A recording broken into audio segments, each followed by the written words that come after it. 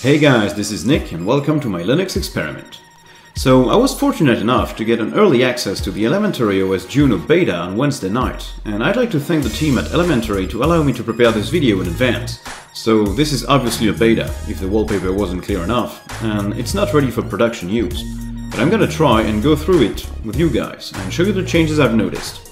This won't of course cover everything, but I'll try to be as comprehensive as possible. First is the desktop. The first thing you'll notice is the JUNO Beta wallpaper, but that's not what I want you to look at. In the top panel, you'll notice the Applications menu has a little search icon to make it more visible. Once you open it, it behaves the same as you're used to with your list of applications. Then comes the settings. So first we'll take a look at the hotkeys. Now you can change the hotkey combination that will bring up the Application menu in the Settings app. In the keyboard section, I can change the behavior of the Command key or Windows key on a PC to bring up either a list of keyboard shortcuts or the Applications menu. If you'd like to change this keyboard combination to something else, you can open the Shortcuts tab and go to System to select the key combination you like.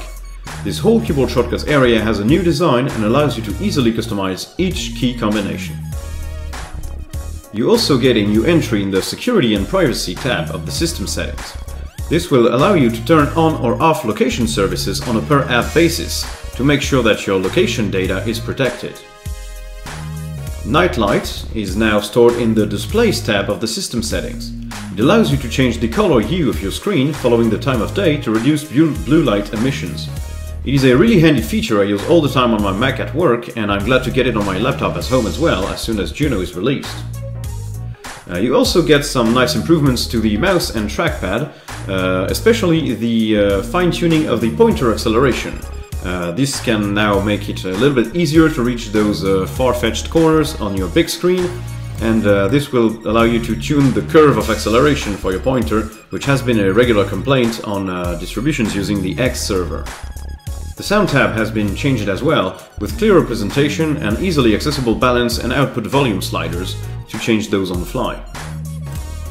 Now onto the default apps, and let's kick it off with Epiphany. Epiphany has changed a lot internally with speedier page loading and faster JavaScript rendering. It now has a download manager that stores your download history and looks a lot nicer than what you used to have. It also allows syncing with your Firefox account for bookmarks, credentials and history, which is probably going to make this browser my default on JUNO. Now Scratch also has been through a lot of changes. First it has been renamed Code, and it has a brand new icon, and it's basically now a full-fledged IDE for coding, with the ability to make the background darker, select syntactic coloring, jump to a line directly, select the indentation, and it still has a lot of plugins to enable, for example a browser view to preview your code.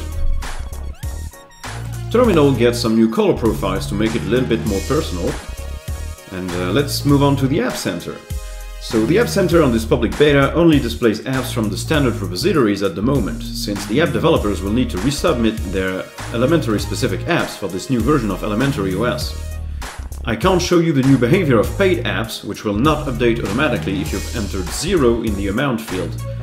You'll have to update them manually to remind you that you can still thank the developer for their work.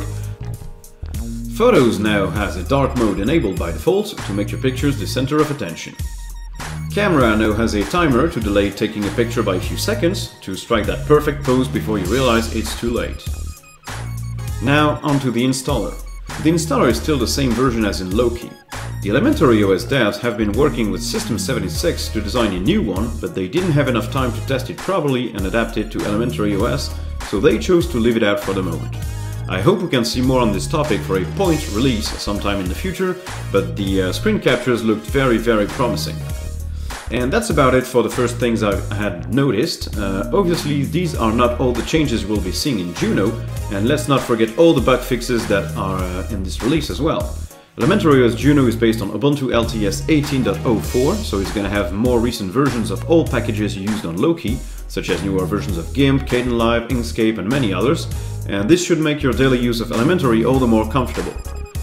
Performance-wise, I can't say I've noticed any regression. If anything, JUNO feels snappier than Loki, especially while opening the Applications menu. So I hope you guys enjoyed this little tour of the first public beta. It is already out. You can download it from the Elementary OS website. I'll leave the link in the description for you guys to try it out. But do not forget, it is a public beta. It still has bugs and glitches, and it will crash on you or delete some of your files. Only developers or highly technical users should try it out, install it on their systems. If you want to play with it a little bit, just create a live USB key. If you have questions about that, I might put out a video explaining on how to do that. But do not install it in place of your Loki install, because it is not ready for primetime use yet. The Elementary team has a Medium blog post about this. You should probably read it carefully before jumping in. In the meantime, I'll keep you posted on all new developments on Juno, and I hope to see you guys in the next one. Bye! If you enjoyed, please consider liking, subscribing, and turning on notifications. You can also follow me on Twitter at TheLinuxEXP. Thank you guys for watching, and goodbye!